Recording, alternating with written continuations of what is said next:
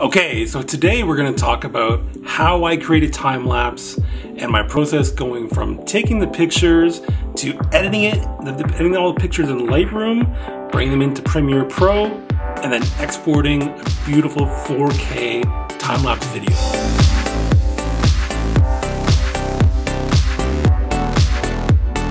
Okay, so this is just my process. It's one that I've learned recently with using the Adobe Creative Cloud Suite. I love the Adobe Creative Cloud. I have the whole suite. It's fantastic. I love it. And I never used to subscribe to it. I used to always either, when I was doing my own work, I had, just my version of Photoshop and Illustrator and just what I needed. And then working with companies I worked with in the past, I did have the whole Creative Cloud, but I never really used it the way I could. I was just using it for web design, so Photoshop, Illustrator, maybe video once in a while. But now that I've actually had the Creative Cloud for my own work, I am thrilled that I have it. I love it, and I don't think I can ever go back. That is because you can get Adobe Photoshop, Illustrator, Adobe Premiere Pro, Lightroom, all the apps you would need for creatives you can get with a single monthly subscription. Now, this isn't a video about Adobe Creative Cloud. I'm actually going to be doing a video about that very soon, just to give you my thoughts on it and if you should or shouldn't subscribe to the Creative Cloud, and that's coming up much later. So today we're talking about how to shoot a time-lapse video. Now, there are a couple, well, not just a couple, there's a lot of ways that you can do this.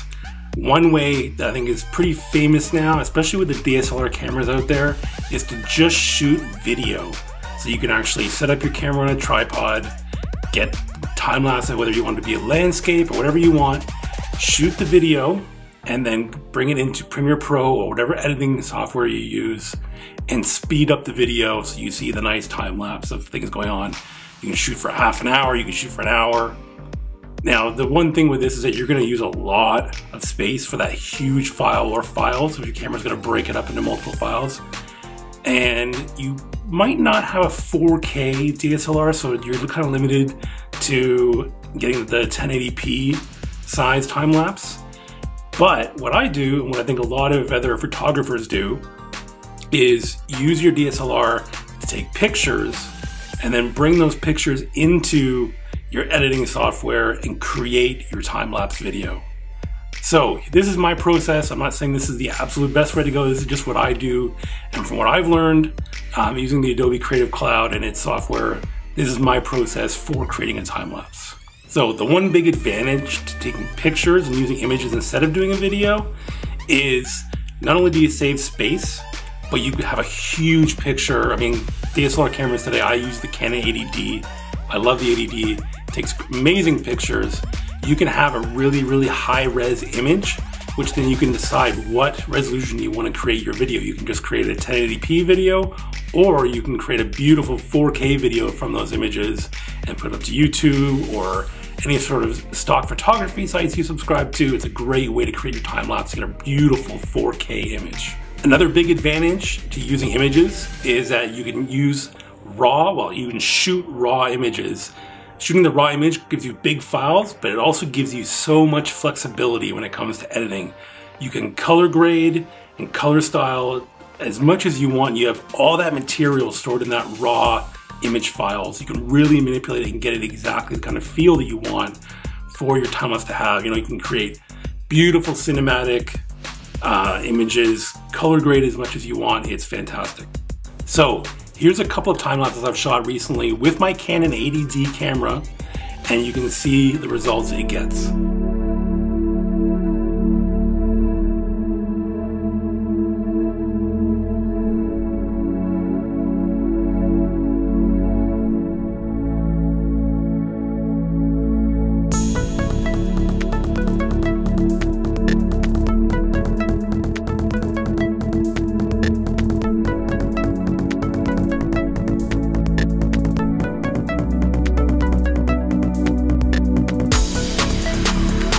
One of the big advantages of using the Canon 80D camera to shoot your time-lapse is it has a built-in intervalometer, which is a huge help. An intervalometer actually takes the pictures for you. You go and set how many pictures you want to take, whether it's unlimited or a certain number, and how many pictures, how much time there is in between each picture, and it will automatically take the pictures for you. So you can just sit back, have a drink, have a coffee, read a book, and watch your camera do all the work. Now you can buy an external intervalometer. They are a little pricey, especially if you go with Canon, they're not cheap. But that's the great thing with the 80D, and I'm not sure how many of the new DSLRs have them, but the 80D has it. I'm not sure about Nikon's, I just use Canon stuff. But it has a built-in intervalometer, which is great. You don't have to buy an extra piece of equipment to plug into your camera or to drag it around in your camera bag. It's built right in, it's simple to use, and I'm actually going to show another video very soon with how to use that intervalometer and how I set up the pictures and how I get the settings going. Okay, so the first step is to open up Lightroom and go to File, Import Photos and Video, and browse the space on your hard drive where you've stored all your images from your time lapse. And then import them into Lightroom, which will take a while, so you can just import and go get a coffee. If you have a fast computer, it'll go a lot quicker, but depending on the speed of your computer, it might take a while, and depending on how many photos you have. So I've already imported in my time-lapse photos, so what you can do now, so these are just the raw versions of each photo. You can see how many there are. You can see there's all the different images. You can see how they're changing. So now I set up mine to take a picture every 3 seconds. You can do it quicker if you want to get tons of detail in there. I find 3 is pretty good. Sometimes I do 2 every 2 seconds. But I'll go over that in the video I do next for the intervalometer and the Canon 80D. So anyway, what I'm going to do now is, the great thing about going to Lightroom is you can bring your images in, and then you can really get them to look the way you want. With that raw image, you can go in and tweak the colors, the exposure, everything. You can see, you can really get the photo to appear the way you want it to. So I'm going to bring up the exposure a little bit. That's usually the first thing I like to do. And then I usually like to play with the contrast, get a little more contrast in the image, just so you can see some of the areas down here, like the houses and the sky. And then highlights. I'm not sure how much highlights I want to bring in. Maybe just a little bit. Shadows, not too much of the shadows. I think just a little bit of the shadows. You can bring in how much white you want. I want to see those clouds, so I'm gonna bring it down a little bit. And the blacks, see how much you want to show the blacks. You can really see, you can bring out all the things in the shadows, or just make them nice and dark. I'm gonna keep it a little dark. Clarity, I like to bring up a little bit. You don't want to do too much of it. You can see if you go too far, it makes the photo look really fake. So I just like to put a little bit on, and then a little bit of vibrance. If you go too far, it can be too much. Just a little bit of vibrance, maybe a bit of saturation. And then I usually like to go back. With this one, I'm not gonna really touch the temperature too much. I might add a little bit of blue actually, just a little, because the clouds look really cool with that bit of blue in there. Just a little bit. But yeah, now you can go back. I usually like to go back after I've gone through everything and really play with it again to get it exactly how I want it to be. Okay, so now here's the last photo in our list. You can see we can go all the way back. Select the first photo, go all the way to the end. And I hold down Shift and click the last one to select all the images you've got. And what you can do is you can go to Sync, select Sync. And what this is going to do is it's going to synchronize all the settings from your first photo down through every single photo. So you don't have to go through and adjust everything. You can just do all your adjustments on the first photo and sync everything. So let's synchronize. Takes a little bit of time. Okay, now you can see the photos showing up here. I'm going to go back to the beginning. Let it load in. So now you can see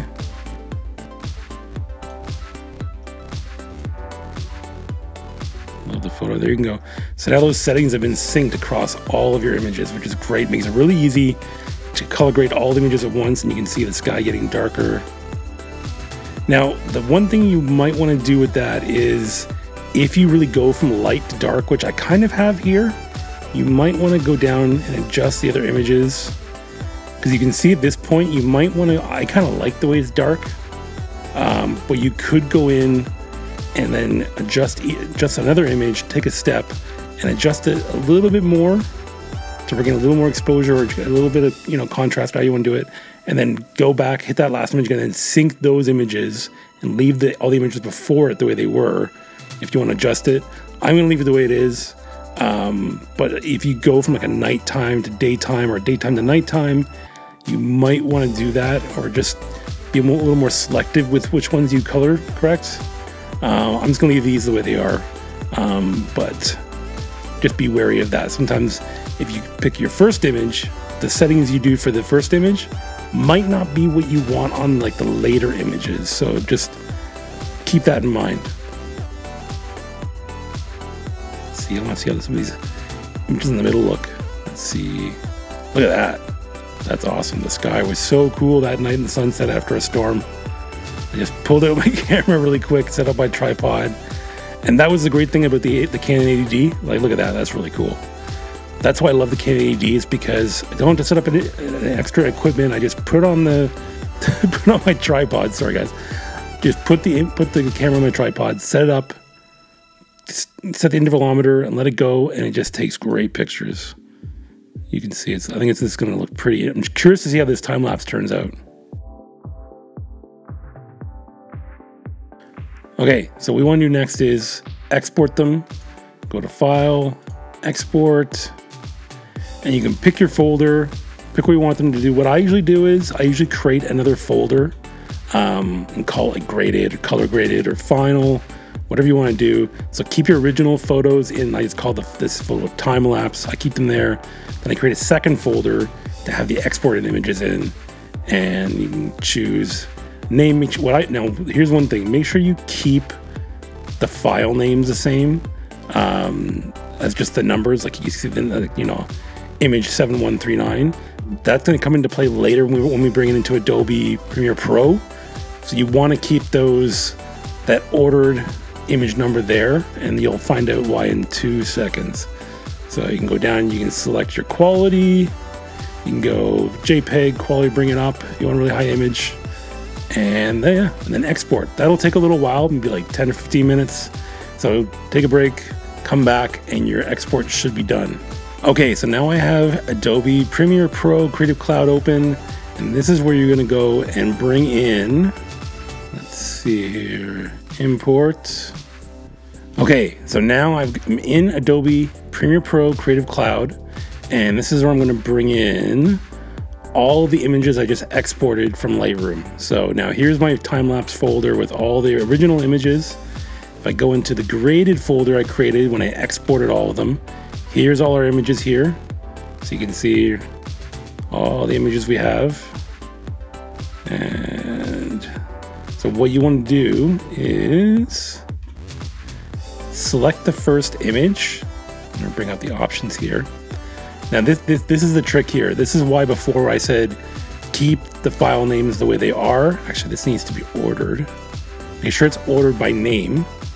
So you have the first photo is your first image. There you go. So it's 7138, and then you got everything in order down below it. So this is why I said before to keep the file names the same. What we're going to do here is just select the first image. Make sure this option down here, you can see image sequence. We're going to import this into Premiere Pro as an image sequence. So you just select the one, make sure that's selected. And then when you import, you'll see here, now it's put all those images together into one file, which you can easily then drag onto your timeline. And there you go. Now you can see this is now 12 seconds long, and you don't have to go in and bring in each photo individually and put them all together a frame at a time. That would take forever. So importing them into Premiere Pro as an image sequence from that folder, it saves you so much time and makes it so easy. So look, now you've got your time lapse here. Let's see how it goes. So now what you can do is, I'm just gonna give it a preview here and play it. Oh, that actually looks pretty cool. I mean, you're not going to see the full quality image here, obviously, until you export it, but it gives you an idea of sort of the time. I kind of like that timing, actually. What you can do now is you can really go in and you can adjust the timing of it. So you can say, you can go to speed, duration, you can make it faster, slower. This really depends on the style of time-lapse that you've shot and how you want it to look. If you've shot like a video where you've taken like a really long time-lapse, where you're doing like sunrise to sunset, which you might do for like a cityscape or something, then you're gonna want it to be really fast. Like you're gonna wanna change that 100% up probably to, I don't know, 800 or 1,000%, and just play with it and see how fast you want it to be, because that'll really show how fast the clouds are gonna move, how fast, if you have cars or people in the time lapse, how fast you want it to move. So it's all up to you what you can do. You can slow it down if it's too fast. You can slow down the speed to make it a little bit slower. But I actually think I kind of like the speed this might be. So what you want to do is right now is make sure you set your sequence settings to, see, right now they're set to the actual size of the images, which are huge, 6,000 by 4,000. So I'm going to change this to 4K. And 4096 by 2160. Okay, now that's going to set it to, that's the size I want it to be for exporting to Shutterstock, for instance. That's what they want, 4096 by 2160 for their 4K setting. So that's what I'm going to use. I'm going to convert. Yes, I know to be undone. I'm going to change the preview, but I'm changing the image down to be the actual resolution I want it to be, because we don't want it to be the size of the image. That's humongous. And also it's set to a different ratio. We want it to be that nice widescreen 4K resolution. So what you want to do now is, now that you can see it's zoomed in, so you can see like this is actually like the real size of the image here in the preview. So if you go and you select your image, I'm just going to bring up, don't have my second screen, so you're going to have to overlap the controls here. But now you've got that selected, and go to your effect controls, and for the scale, I usually set to about 70, I find works. And see, let's resize the image. If I go to 68, yeah, see, that's a little bit too small, so you can see the black bars on the side here. So I'm gonna bring it back to 70%, so it fills up both sides of the image. And then what you can do is, for the position, I'm just going to do this. Position, you can really adjust where you want it to be. So you can, if you want to see more of the houses, for the bottom of the image, you can bring it down, bring it up. Or if you want to see more of the sky, it's all up to you how you want to do it. I think I want to see a little bit of the homes, because I like seeing the tree line, but not too much, because I really want to see those colors in the sky. Maybe it's a little bit more so I can see the rooftop. I think that's probably pretty good. So yeah, just, you can adjust that however you'd like. It's up to you. And then once you've got that set, I'm just going to drag this out of here. Once you've got that set, you can go File, Export, Export Media. Now I've got this set right here. I'm going to export in H.264. If you want really high imagery, you're going to want to go to, like, what I use for exporting my stock is going to QuickTime. Then I have settings for video blocks or for Shutterstock, which really matches their submission guidelines, because they want a really, really high-res pro quality video. So it's going to export it as a .mov file, really high quality, and that's what they want. So as you can see, the output is going to be 4096 by 2160, 29.97 frames per second.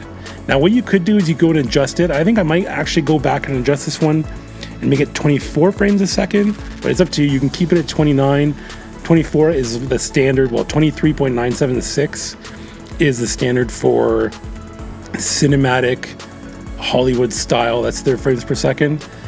29.97 is more like the video look, a little more motion. It's good for sports and things like that. It's really up to you how you want to do it. I like the cinematic look, so I usually shoot all my video in 24 frames per second, but it's really up to you. So for this one, I'm just going to keep it at 29.97, and there you go. You can export it. You've got your export settings. As I said, I'm going to do another video on export settings coming up, because a lot of things you can do if you're doing videos for YouTube. You want to compress it. You don't want a humongous image like this one. This is going full res. But if you go into the H.264 settings for YouTube, Premiere Pro already has built-in YouTube export settings. I'll show you here. Let's go to H.264. You can just match the size. We're just going to keep your proper image size for you. And you just want to make sure that these settings are the same for both your output and your source. Make sure you're getting the best quality. But you can go to a preset and you can pick. See, I've got some presets set here, 4K, things for YouTube, for gaming. I have a different setting. You can really go and pick. I think they've got a YouTube. Let's see. Yeah, here we go. YouTube 4K, YouTube 1080p. So you can just do a preset, or you can go in and tweak it the way you want. I always go in and tweak and create my own presets to make sure I'm getting a really high quality video. But I will do a whole other video on that. That's a whole other conversation. So for now, I'm just going to use, hold on, I'm going to go back to my QuickTime, because this one I want to get the really high res version of it. And I'm going to go to my stock photography setting, which keeps it the ProRes, and make sure I've got maximum render quality selected, render at maximum depth, make sure that's all good, and then export it. And it's going to take, depending on the speed of your computer, maybe 10 minutes, maybe a half an hour, maybe an hour. It's really up to the computer. But now you can export your time lapse, and then we'll check out the video when it's all done.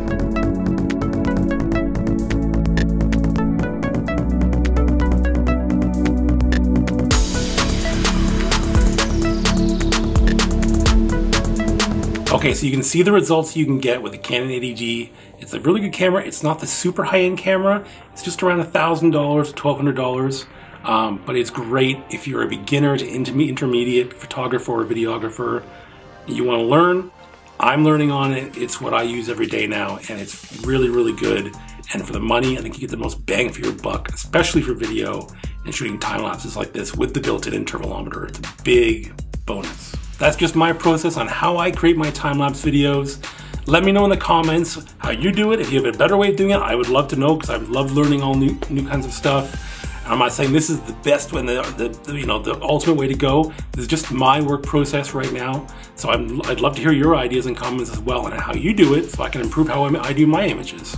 Okay guys, so thank you so much for watching, and stay tuned. We are going to do another video for color grading, go into a little more detail there. I know I just kind of touched on it today. I'm going to go into how I color grade my videos, and also into how to set up the Canon 80D intervalometer to take time-lapse videos. I'm going to do one for that as well. So check back, subscribe. I love hearing from you guys in the comments, and yeah, thanks for watching guys.